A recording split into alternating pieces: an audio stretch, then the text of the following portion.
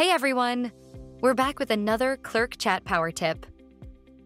Today we're tackling a burning question I get all the time. What happens to your existing Microsoft calling plan when you level up to Clerk Chat?